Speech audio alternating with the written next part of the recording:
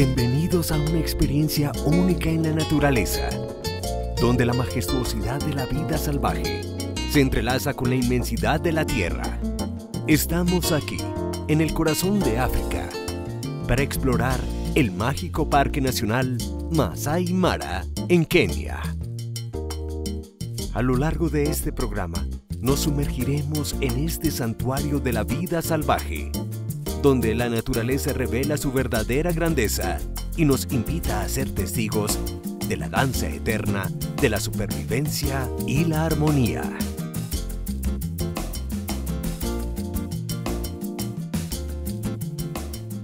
So my name is Alex Japit. I'm one of the locals around near Fairmont. I was born here in the Mara. I was also raised here in the Mara. And we are currently at Fairmont Mara Safari Club. Fairmont Mara Safari Club is located in Olchoro Ruwa Conservancy. In the whole of the Mara, we have got a total of around 17 conservancies, and Olchoro Conservancy is one of them. That is now where Fairmont is located. This is now the part of the Mara. You've heard about the Maasai Mara National Game Reserve, and we have the migratory corridors for the wildlife, or we call them the bavasons. And these are actually the conservancies. The Mara is measures around 10 square kilometers, with the conservancies being adjacent. So all the animals that you see in the Mara, in the Serengeti, because it is the same ecosystem, you'll still see them here in the conservancies. So the Olchoro Conservancy and the Maasai Mara Game Reserve is located in Narok County. And I've been working here at Fairmont for almost 7 years now as a safari guide. I went to some schooling. I did a bachelor's degree on travel and tour operations management. So I've actually specialized on tour guiding management and the basic ecology preservation of Eastern Africa, flora and fauna. I'm now 27 years of age.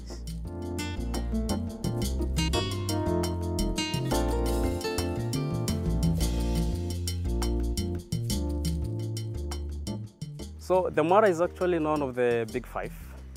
And the Big Five is just a marketing name that has been used as a marketing tool in the tourism industry. So this refers to the period when most of the animals were being hunted. We had these animals that were mostly of high profile. They were mostly sought after by the sport game hunters. That is the rhino, the buffalo, the lion, you have the leopard, and also the African elephants. So these animals were killed because of their ivory, some because of the claws, and also the hides in the skin. That is the Big Five. You can as well see the hippos and the crocodiles along the Mara River, because the Mara River is actually the largest river that runs around 3,500 kilometers from the Mao complex area, and it drains all the way to Lake Victoria. You'll as well see a variety of species of giraffes. We have the Maasai giraffe around. We have the common plain game animals like the wildebeest. We also have the zebras. We have the several species of antelopes. That is the gazelles, the topis, the eland. You also have the waterbucks. You have the topi antelope, several of them. Apart from that, you also have a variety of species of birds. We have almost around 450 species of birds here in the whole of the Mara. And all these animals, they come up in different wildlife habitats. So all these habitats, because you have the riverine forest, you have the open plains in the savanna, you also have the hilly and the rocky areas, you will see several species of snakes and reptiles too.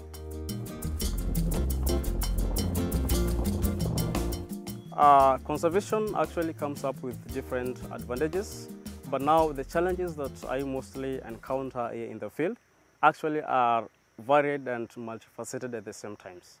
First thing is that we actually have the number of wildlife for now. That is specific species of animals. They have been actually going down for the last years.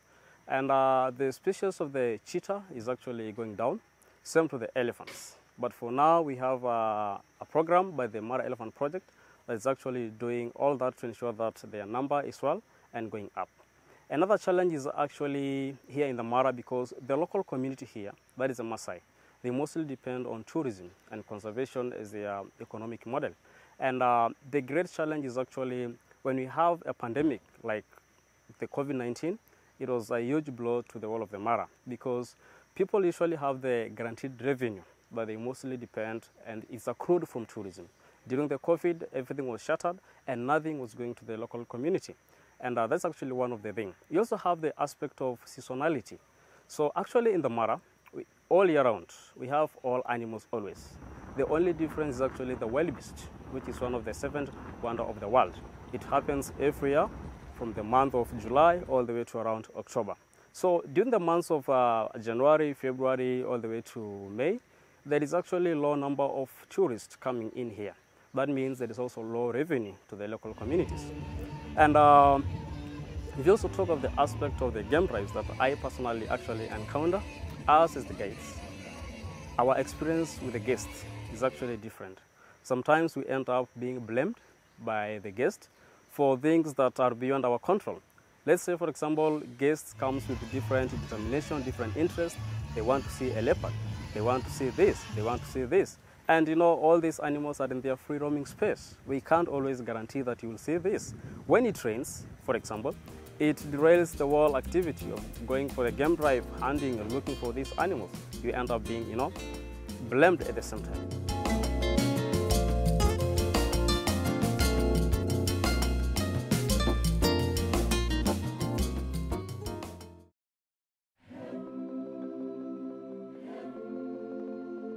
Bienvenidos a una de las maravillas naturales más increíbles del mundo, el Maasai Mara, un santuario de vida salvaje donde la naturaleza se despliega en toda su majestuosidad. A continuación, exploraremos a los 5 grandes animales que reinan en estas vastas llanuras. Leones. Las leonas en el Maasai Mara destacan por su pelaje dorado y elegante porte. Estos felinos cazadores hábiles trabajan en manadas coordinadas para acechar y derribar presas, siendo fundamentales para el equilibrio ecológico al controlar poblaciones de herbívoros. Además de su destreza cazadora, exhiben complejos comportamientos sociales, desarrollando fuertes lazos familiares. Las leonas no solo son esenciales para la supervivencia de su especie, sino que también atraen a visitantes de todo el mundo que buscan admirar su belleza y presenciar la fascinante dinámica de la vida salvaje en esta emblemática reserva africana. Los búfalos en el Maasai Mara contribuyen significativamente a la dinámica del ecosistema, siendo parte esencial de la fauna salvaje en esta reserva de vida silvestre en Kenia. Con su masa imponente y cuernos curvados, los búfalos forman manadas cohesionadas que desempeñan un papel crucial en la regulación de la vegetación y el control de la hierba alta.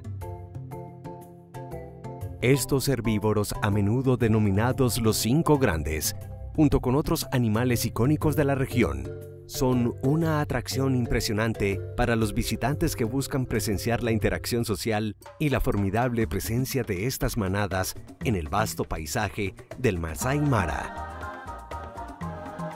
Su importancia ecológica y su imponencia hacen que la observación de búfalos sea una experiencia destacada durante los safaris, completando la rica variedad de vida salvaje que caracteriza a esta emblemática reserva. Los leopardos en el Maasai Mara añaden un toque de misterio y elegancia a la rica diversidad de la vida silvestre en esta reserva keniana. Estos felinos, conocidos por su pelaje moteado y habilidades de acecho extraordinarias, ocupan el papel de depredadores solitarios. La presencia de leopardos en la región agrega emoción a los safaris, ya que son criaturas esquivas y difíciles de avistar. Su destreza en la caza, combinada con su capacidad para trepar árboles, les otorga una posición única en el ecosistema. Los leopardos, a pesar de su naturaleza solitaria, son esenciales para el equilibrio poblacional al controlar las poblaciones de presas. La posibilidad de avistar a uno de estos elegantes cazadores añade un elemento que intriga y maravilla a la experiencia de explorar el Maasai Mara. Los elefantes en el Maasai Mara son imponentes gigantes que contribuyen significativamente a la riqueza biológica de esta reserva de vida silvestre en Kenia. Con sus grandes orejas desplegadas y colmillos distintivos, estos majestuosos paquidermos desempeñan un papel crucial en la modulación del paisaje.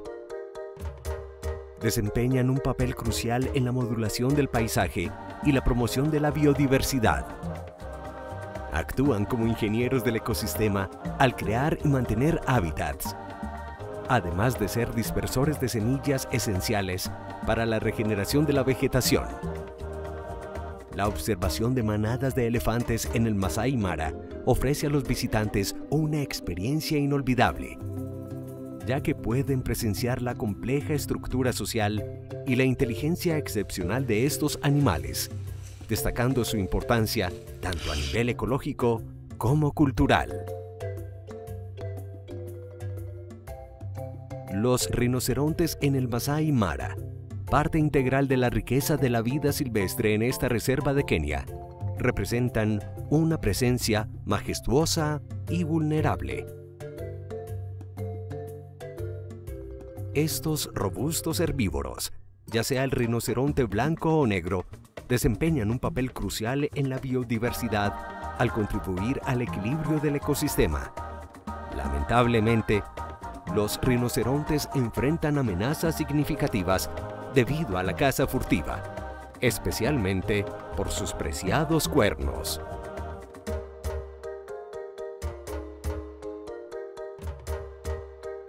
Los esfuerzos de conservación en la región buscan proteger a estos animales emblemáticos y preservar su hábitat, brindando a los visitantes la oportunidad única de admirar su imponencia y participar en la crucial tarea de garantizar la supervivencia de estas especies en peligro de extinción.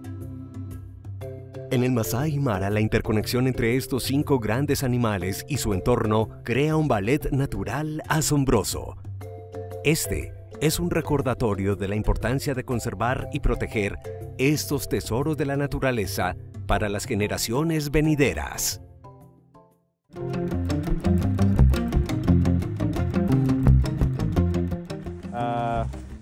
First of all, this place is called National Conservancy. It's within Maasai Mara ecosystem. So the project was started early in the year, early 90s, as an adoption program. So the rhinos were translocated from the national parks within and also some from South Africa. And the project went on successful, and also the population increased to some near 10 rhinos.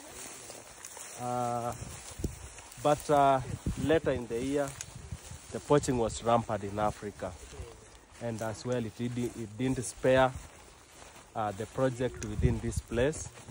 So the rhinos were just killed by bad guys in the society, poachers, and we end up losing almost everything to the 2 remaining for the time being.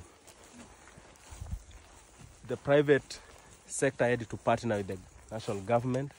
That's why we are here, to safeguard the 2 rhinos for population to increase and for the future generations. It's now that the bull has grown to full maturity, and it's showing natural capability that they can breed. But around 8 years back, the female was pregnant when the bull still existed. But along the way, before 1 year, it miscarried. So since then, we have had a challenge of the bull. But because the species belongs to different family and mother, so we are hopeful the bull can. The bull is 15 and the female is 20 years. Like, for 45 to 50. okay. Yes, in a natural environment like this place, Okay. where there is no stress, food staff, water, security, things of such. We have the great challenge of the global climate change. We have experienced that for now. The weather patterns are no longer predictable here in the Mara. Like for example, this month, August all the way to November, we should have already experienced short rains. It should be raining by now. And for now, it's not raining. During the month of January, February, we always don't expect rains. But this year, it was raining. So it's actually different. The weather patterns are no longer predictable. And another thing is this climate change has actually pushed the weather to extreme conditions. We have never, experienced floods here in the Mara. But in the year 2019-2020, there was heavy floods. Most of the camps and the lodges along the river were swept away. And we also have adverse drought. Many animals actually dies out of drought, you see? So that's actually one of the greatest challenges.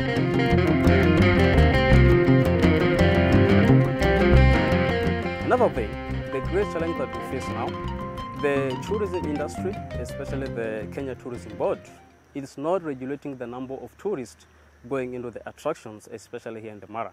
So we end up having what you call mass tourism. So most of the kids and the clients actually are not aware of the impacts that they cause to the environment. We end up, displacing the animals. We end up encroaching their habitat. And in a way, we also go into a condition that we interfere with the animals' breeding life.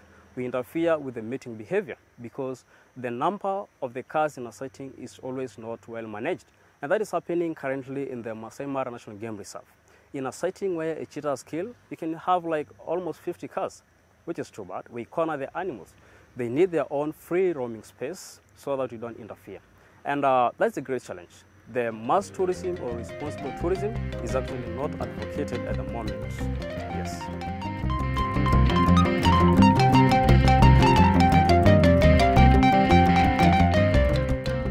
I would like to say this. For us to actually ensure that these animals, these prestigious attractions continues for many years, we have to keep these for the generations to come. And the only thing that we have to do is actually be the ambassadors of responsible tourism. These animals don't have the advocates. We are the advocates to speak out for them. We are the advocates to talk about the animal and the wildlife rights. All the wildlife management acts in the country, they should actually be implemented in a way that it ensures that there is a sustainable way of these animals to survive in the future. For the future generations to come and enjoy all these animals that we see around, all the beautiful landscapes, it actually needs and it takes what you call individual willingness for us to ensure that these attractions continue forever.